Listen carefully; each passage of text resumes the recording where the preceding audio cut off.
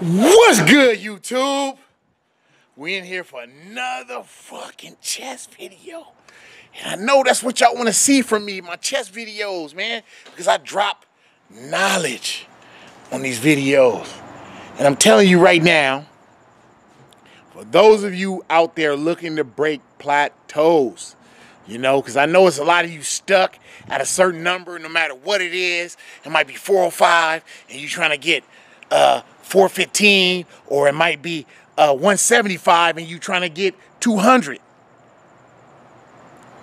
I'm telling you right now, you have to do something different when you're doing your training. And a lot of you guys out there is training chest, going and doing like 5 sets of something, and then you move on to 5 sets of something with dumbbells, and then you move on to something else like that with maybe some tricep work or whatever.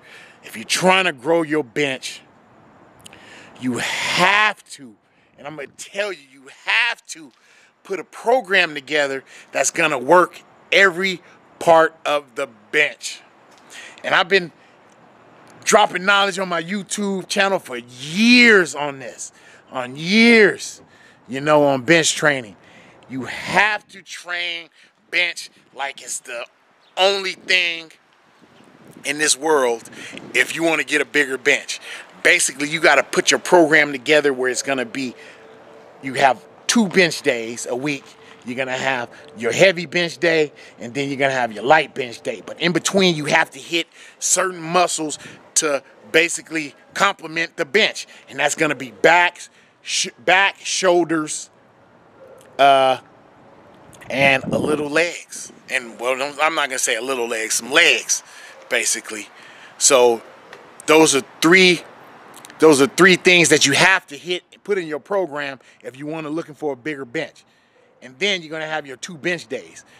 You're going to have your heavy bench day where you're going to do warm-up sets, top set, and then you're going to do speed sets, and then you're going to go into doing like your tricep work, your dips, your tricep pull downs, all that stuff.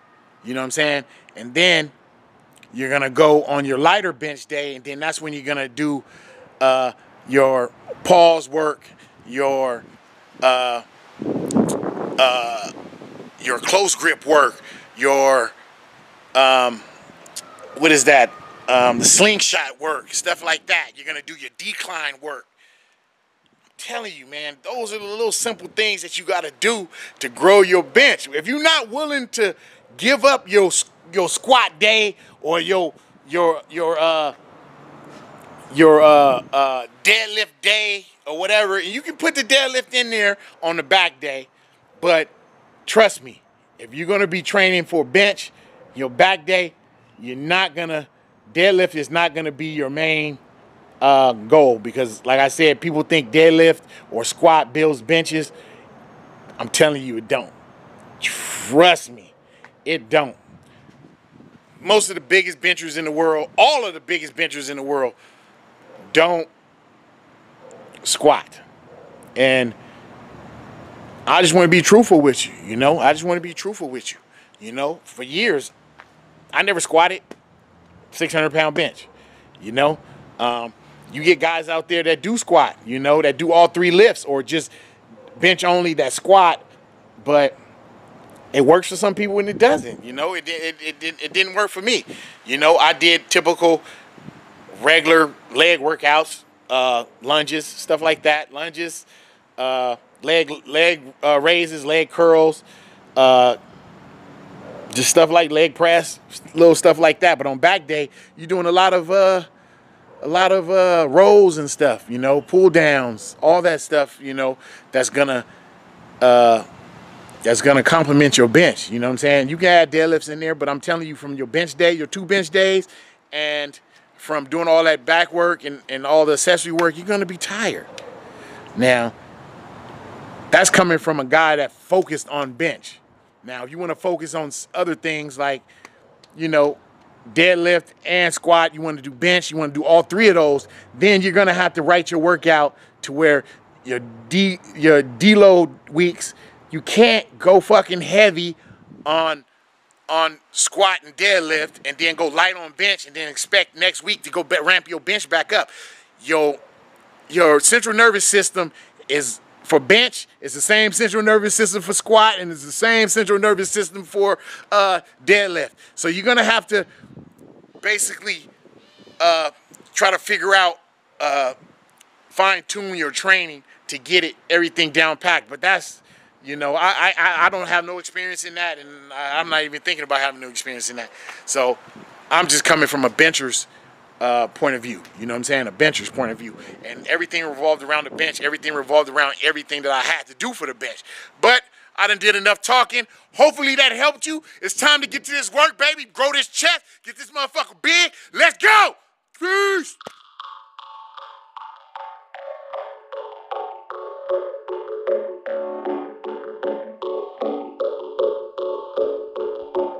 You got this shit not gonna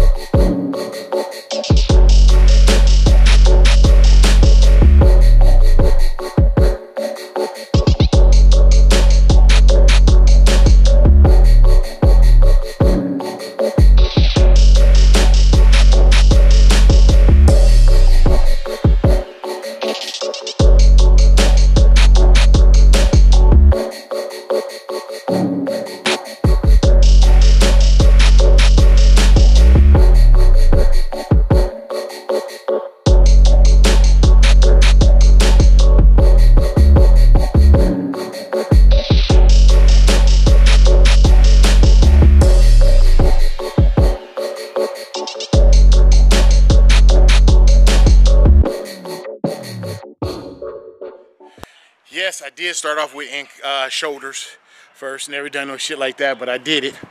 And I advise you guys out there to stop worrying about other people's weight on the internet. A lot of people do that. They think they see me or Larry Wheels or whatever do something, you know what I'm saying?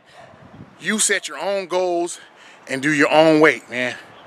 Do that. You'll last a lot longer, and you'll get a lot of better results if you do what you can do and set a training to you, not to what you think I did or somebody else did, or I'm trying to catch Julian, or I'm trying to catch this person like that. None of that, man. Do what you can do, man. Lift the weight you can lift. You know what I'm saying? Don't try to be like somebody else on the internet. And I know a lot of people you out there do that. Try to be like a certain person on the internet, trying to do this and do that. Do what you can do. All right? So it's on the incline right now.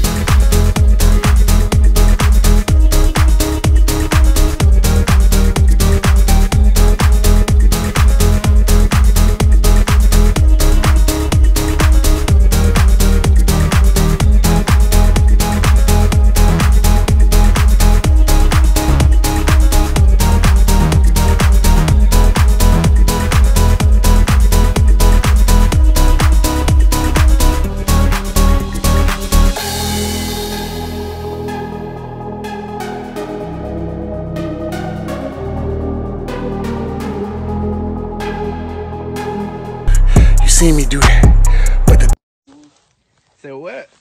I ain't as good as I once was, but I was good as I ever was.